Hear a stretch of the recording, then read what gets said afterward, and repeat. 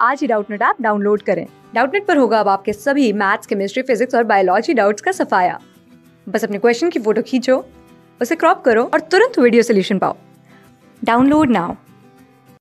Hello students, the question is how many total number of substituents are present in the following compound.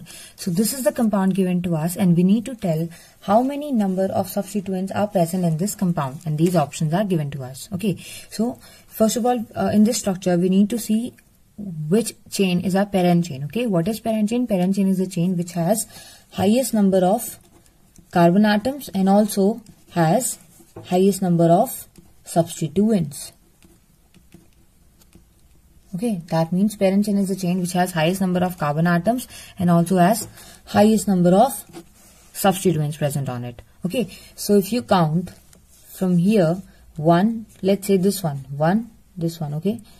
So 1, 2, 3, 4, 5, 6 and 7. Then you will get 7 number of carbon atoms, but how many substituents are present? 1, 2, 3 and 4. Only 4 substituents. But if we take, let's take this chain like this, 1, 2, 3, 4, 5, 6 and 7. Again we have 7 number of carbon atoms. But let's count the substituents present on it. Substituent 1 present here. Here also substituent is present. Right? This is a substituent present. Right? This is the chain, right? This is the parent chain that we are taking.